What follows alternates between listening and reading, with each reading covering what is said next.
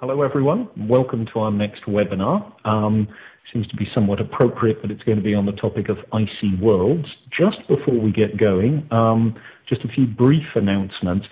In the email that went out this week, just in case anyone didn't notice it, there is a link there to podcasts of all of these previous webinars. And I mention that because I know it can be difficult to watch the webinars directly on your computer, and particularly in real time. So if you want to download them and catch them later, and you can even listen to them at double speed, then just follow that link. The slides for today's presentation are already linked on the event in the website, so if you want to download them and follow along, you certainly can. Our videos are up to date, and the video of this presentation will be up in a day or so. And this is the only presentation that we're doing this week. The one that was scheduled for this week, or for Thursday, is being rescheduled to slightly later in January. And then just finally, we are being recorded, and that includes both what you say and what you type, just so you're aware of that. Okay, with that, Paulie.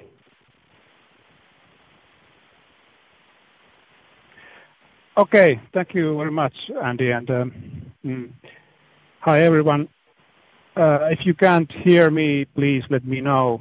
It's nice to see so many participants here.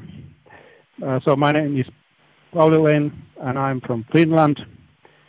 And with me here are Penny Poston and Kelsey Singer.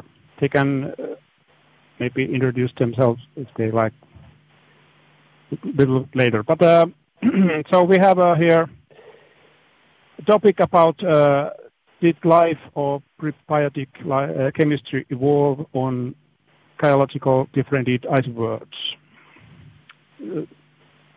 And here each slide will be presented by corresponding author, so we will talk by turns. So let's get started. So what's this all about? So icy bodies present some of the clearest evidence for liquid water on global scale.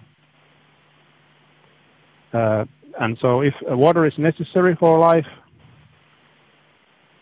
these bodies present attractive target to search for life or prebiotic chemistries. And in our planetary system, especially Europa, and Enceladus presents the most likely examples of differentiated icy worlds with possible subsurface oceans or lenses. So it's all about possible water on these bodies.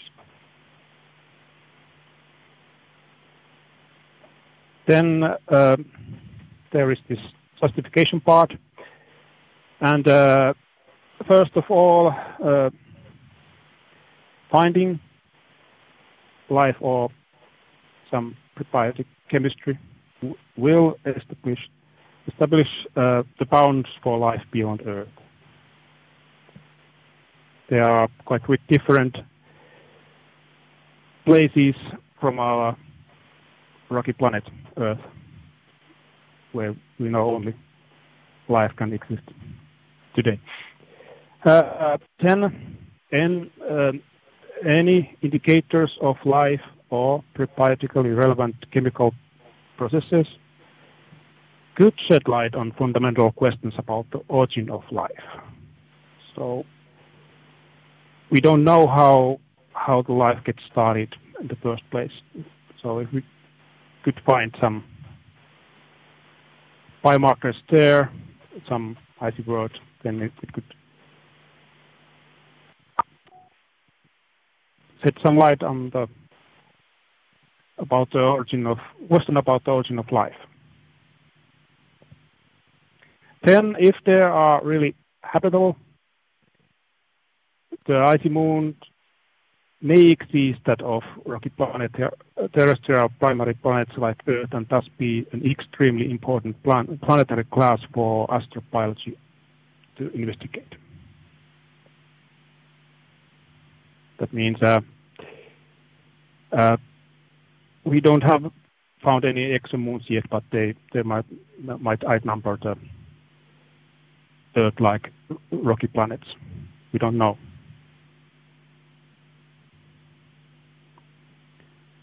Okay, then there is a series of sub-questions related to this topic.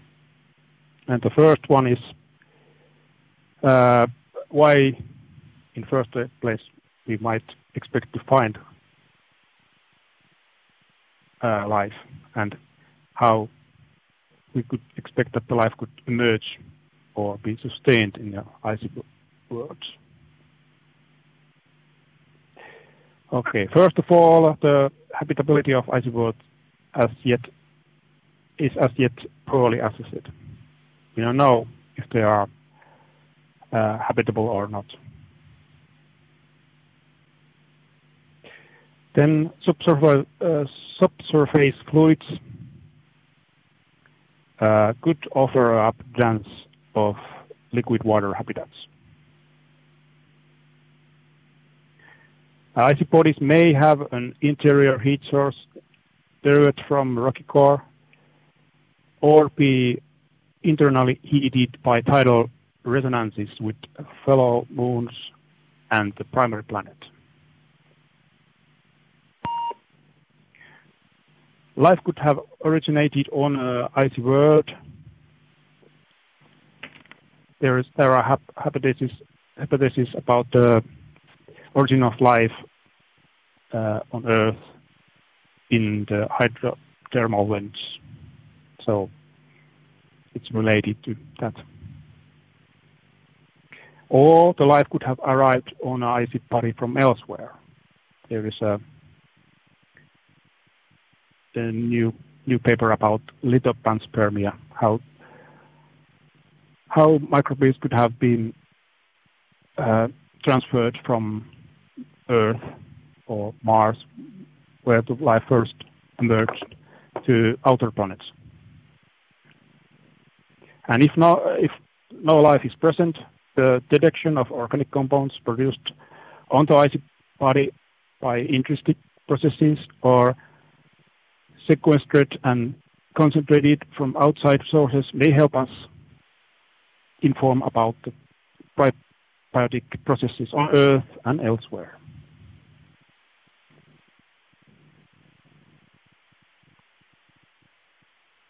Is this Penny's? I think this is mine. Yeah.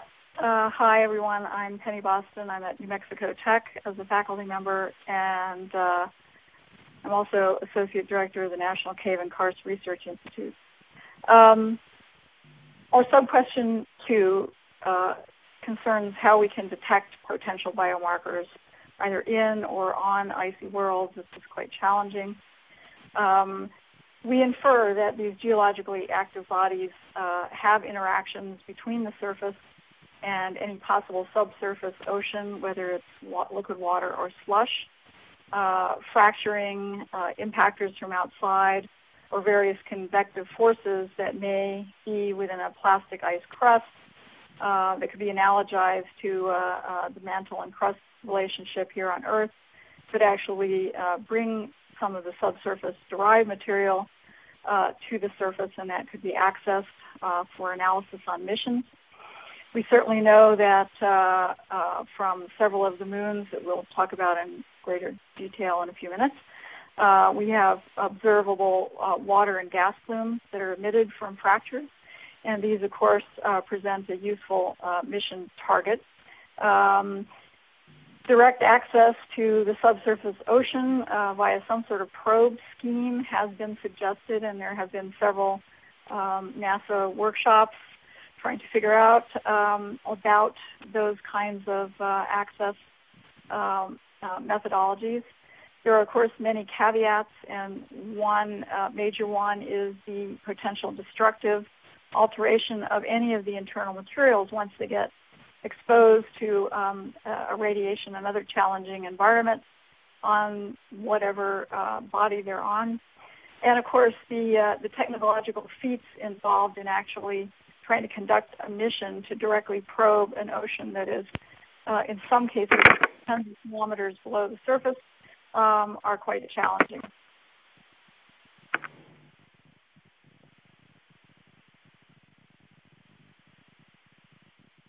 Okay. Question number 3. How can we conduct in situ tests for the existence of life and its byproducts or precursors on icy worlds? We find 3 basic ways to do this kind of testing. Is first of all are the flybys that have been done by Voyagers and Galileo and Cassini so far, and then there are some indication of water blooms. There was before on Enceladus and recently on Europe also. So it's possible that we could possibly capture some sample from those blooms. At least we can do, and has been done already, some spectroscopy.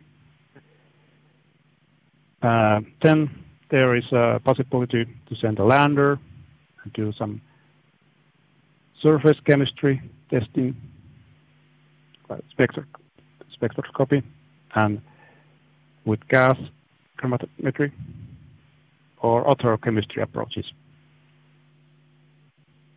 Finally, the hardest way is to send some kind of ice-penetrating probe for possible ocean or water lens to do some in situ chemistry, imaging, microscopy, or other tests to test for existence of life or biomarkers there.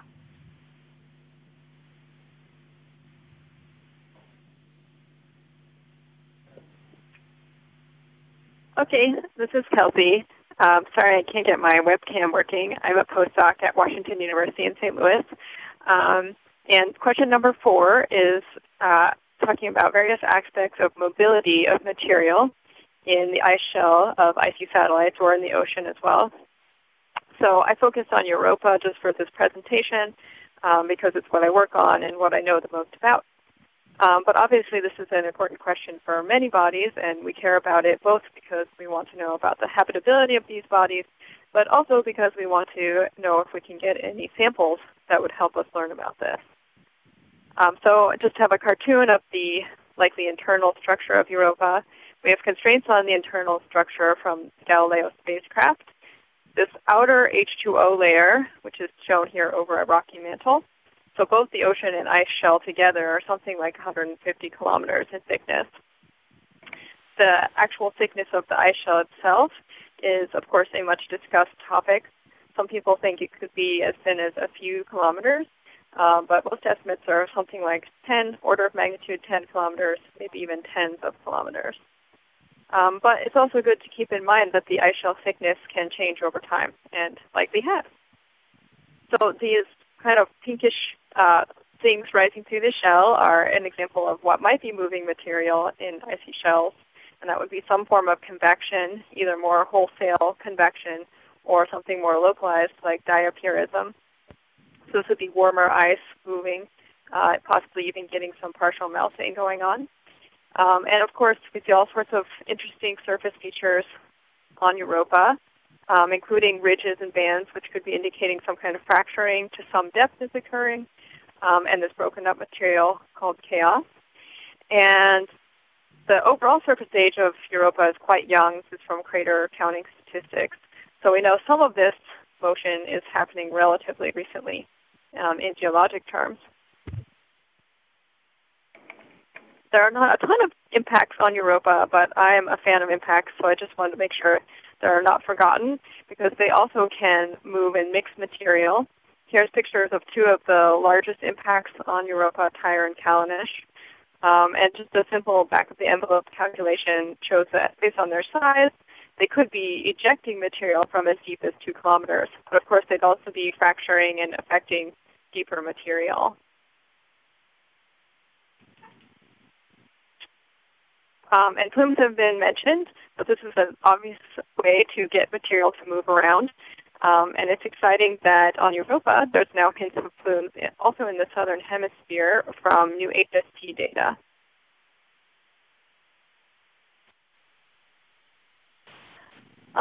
This one is mine. We are trying to consider the issue of whether or not or to what extent the role of freezing and thawing as a cyclic process might lead to enrichment and perhaps subsequent evolution of complex organics and prebiotic, with prebiotic implications on icy worlds. So I've rounded up a little bit of information about what we think we do know. On Earth in permafrost, we know that periodic freezing and thawing. During the thawing period of time, of course, things mix.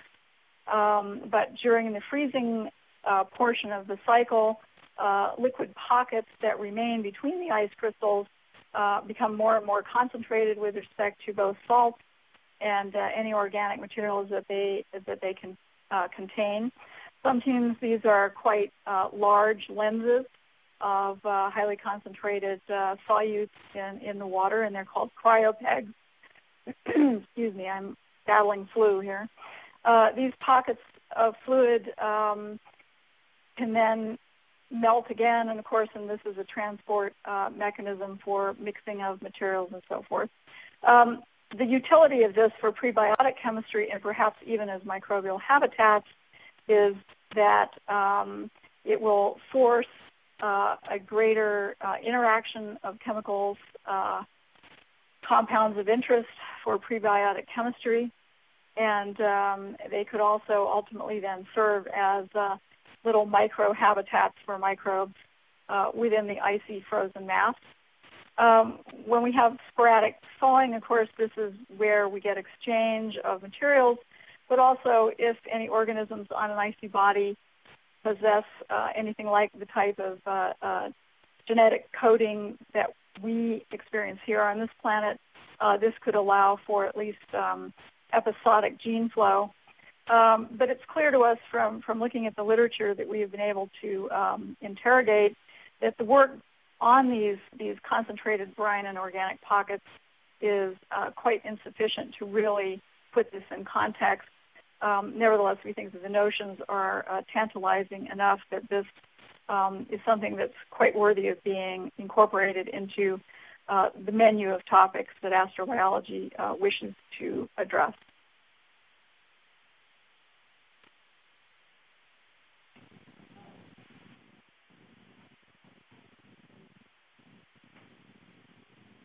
Oh, that's me. So this is, of course, a relevant question, talking about internal heating sources for any of these bodies. So we just started making a list here. Obviously, radiogenic heating, tidal heating, and early in the history of these bodies, heat of accretion and possibly heat from differentiation, if that is what happens to a given satellite. And we just made a little note of when these were most important. There is some radiogenic heating remaining, but of course that was much more important early on. And tidal heating is what really keeps these bodies geologically active today. There's also plenty of interesting research about potential previous resonances that these bodies went through.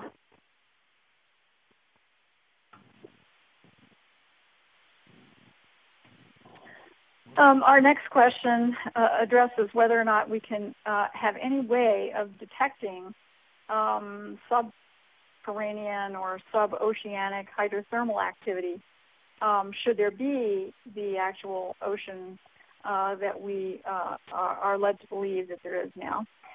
This is quite a difficult task. We have tried to use a creative approach to imagine what might be indicators of hydrothermal activity.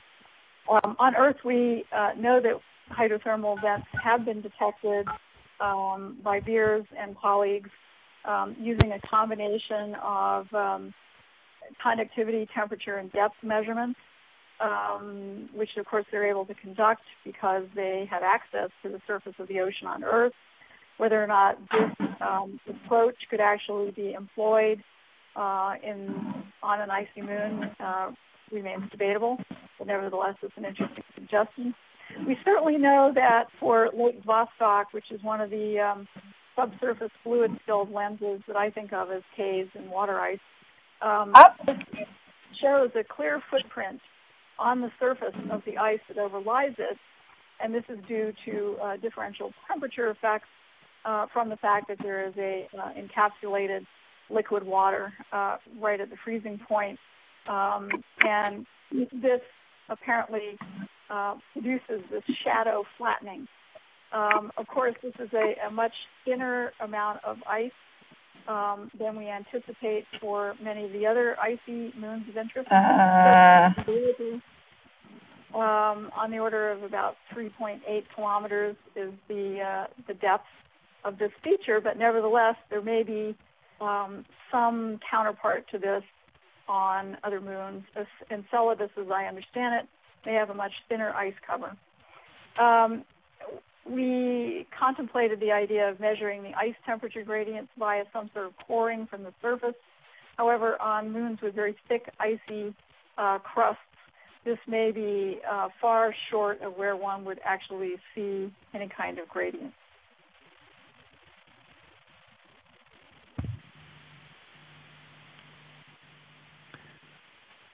Okay, then there was a question about sample return from icy worlds. Is it necessary and is it feasible?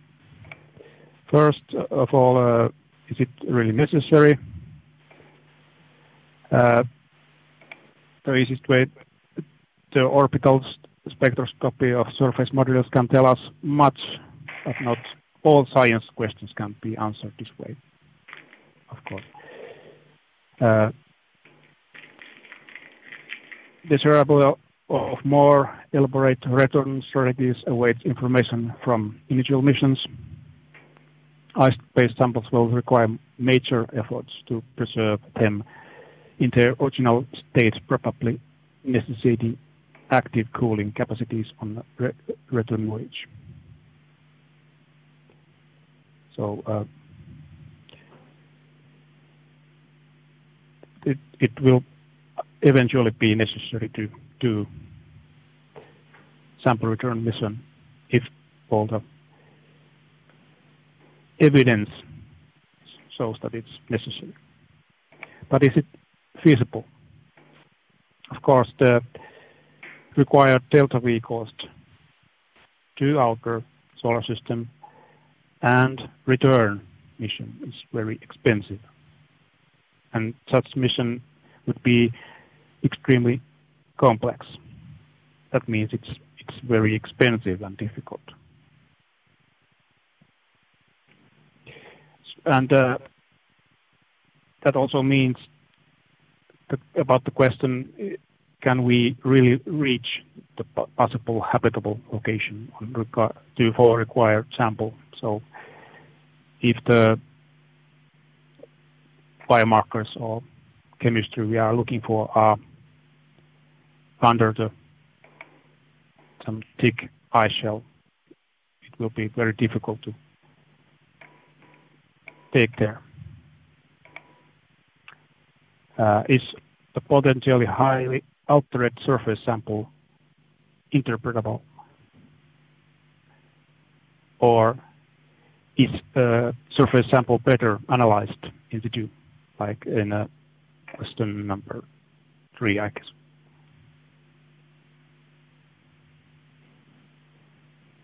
Okay, our last major sub-question is what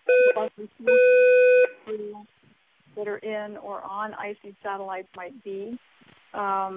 We distinguish this into what might have been available early and what arrived later in the history of the body, and indeed what may still be arriving. The high degree of variability of icy bodies means that it's difficult and perhaps not productive to try to consider them as a single class. Obviously, there are great differences in size, great differences in degree of geological differentiation. We plowed through literature to try to pick out a few tantalizing tidbits. Clearly, Titan is the poster child for a gigantic production of organic materials because of its the nature of its hydrocarbon geochemistry and atmospheric chemistry and fluids.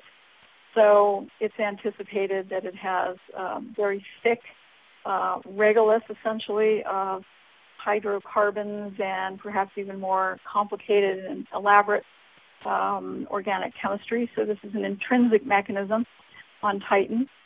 Europa's production of salts from its interior was actually theoretically dealt with a couple of years ago. But the time constants for that, of course, are unknown. And more recently, of course, the sodium salts putatively from Enceladus's plumes have been detected in Saturn's outermost ring. So we actually appear to have a smoking gun there for export of salts. There have been general considerations of organic delivery to planets and moons. There are several papers involving Court and Sexton. I just cite one here. But there are other papers coming out of that group with additional co-authors that have considered various aspects of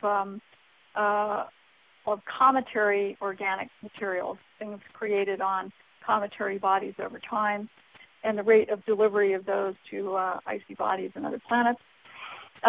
Certainly we know that the work very recently published in this past year by Martins and their colleagues have shown amino acid production of a significant degree from simulations of shock heating that one would expect from cometary infall. We certainly know that even on Kuiper Belt objects, many of whom are have been in the past thought to be not geologically very active, but nevertheless they seem to have significant alteration products, including hydrated silicates. So this is just a brief overview of the things that caught my attention recently. But as I mentioned in the first item, there is really a vast array of literature that can pertain to this question, and I do not believe that anyone has done a review article on this. So with that, I'll turn it over to Polly again for wrap-up. Okay, thanks. So here is our last slide listing all the connection to other astrobiology strategy papers that we have identified. First of all, how can a world generate and support life? How can we identify habitable environments in our solar system? And finally, to search for life on other worlds in our planetary system. So that was it. We thank you, and I think it's time for discussion and questions. Absolutely.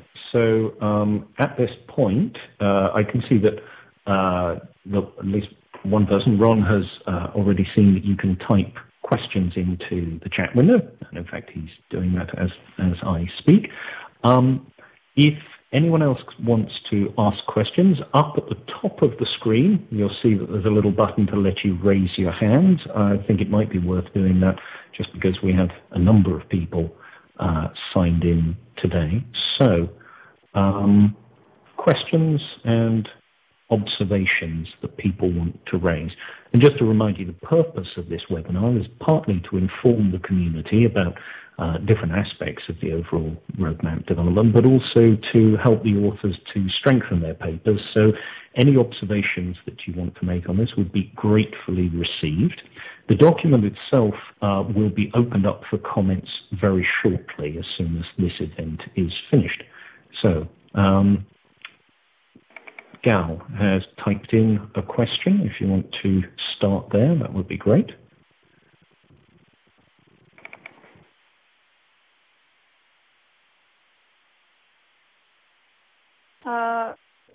perhaps I can field that one from Gal.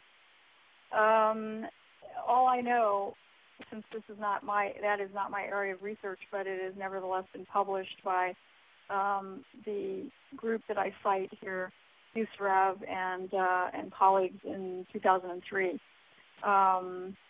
Since you raised the issue, I can search forward on that, and I'll make a note of that to see whether or not that has been discussed in later papers that take up that issue. But nevertheless, they were postulating that and presented evidence in its favor.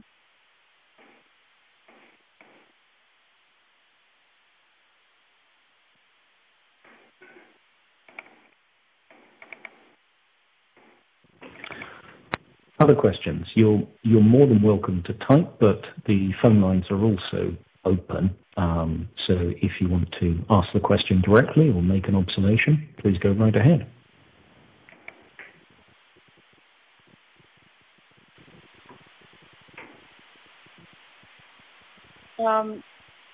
In answer to Ron, maybe somebody else wants to chime in, but yes, that has been suggested actually by several groups, is fly-through of the plumes for Enceladus. Now, with the recent apparent discovery of what appear to be fluid plumes from Europa that Ross and company have just published, perhaps that could be considered also. It does not appear to me from the one paper that I've seen that the plumes on Europa are anywhere near the size of the plumes on Enceladus, so they might be a more difficult target. But nevertheless, that is probably the lowest dollar figure for a mission that can actually get something from the interior. And because they would be flying through active plumes, the material being emitted would have been exposed for a minimum amount of time to the destructive forces around whatever primary planet it is, whether it's Saturn or Jupiter. And so I think it's a very attractive mission opportunity. If it were combined with some sort of lander, of course that would be much more expensive, but it also, of course, would give much greater science payback, I think. So I say let's have some missions like that.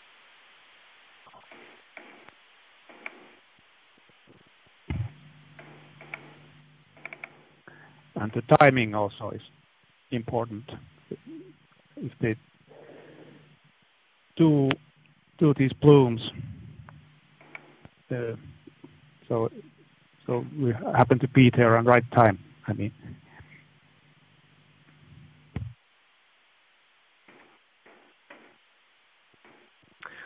Other questions or comments? And just so you're aware, the document which is linked on the front of the website has now been opened up for comments, so you can also write directly into that document. If you haven't done it before, it's a Google document. You find a section that you're interested in commenting on, you highlight the part that you want to do, right-click and choose Add Comment, and you'll then be able to stick virtual post-it notes on there, which are extremely useful.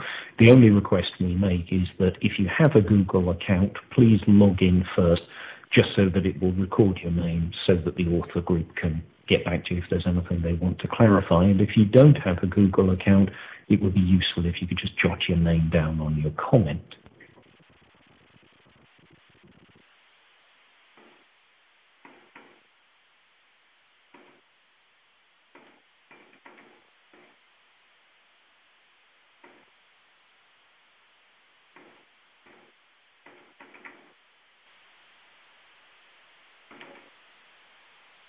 Let me just point out that there only have been essentially 3 of us working on this paper, and obviously we are not all knowledgeable in spite of being very good with literature searching, and so there are many aspects of what we have addressed here that we would certainly welcome additional ideas or clarifications or little pieces of literature that may have passed us by. So we're still thinking of this as a work in progress, even though we know we need to be wrapping this up relatively soon. And that's certainly one of the useful ways that you can add comments to the document. We've particularly links to any papers that you're aware of that the team should know about. So I can see that Ron is currently typing a comment. While he's doing that, are there any other thoughts that people want to raise? As I say, the phone lines are open. If you want to talk directly, you're welcome to do that as well.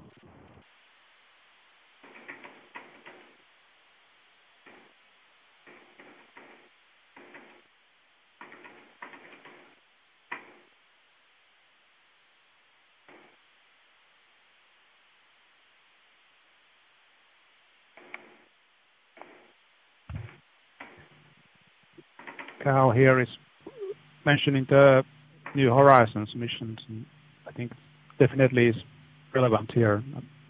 Pluto is icy body. That's a good point. We didn't really consider Pluto, partly I think because none of us know much about Pluto, but it's certainly a very large KBO. And hopefully, when the New Horizons mission gets there, we'll be able to flesh out some sort of picture of what those bodies are like. So, Gal, if you wanted to go into the document at some point, and if you have some ideas about the Pluto and Charon system, to add to the paper, I think that would be very useful.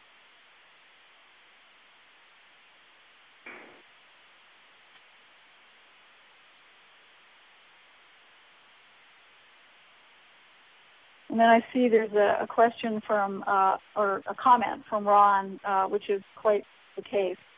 Definitely there are acetylene detections, supposedly. I don't know myself how robust those are.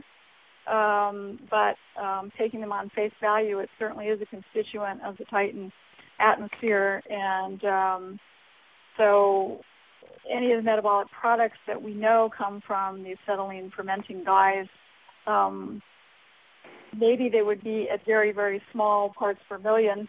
So there are detectability issues, I think, with instrumenting for such a mission. But it would certainly be very tantalizing and important objects or important compounds to put on the list of detectable materials. So if you want, you can certainly add that to our paper. Otherwise, you can trust me to do that, to try to capture the essence of what you're suggesting.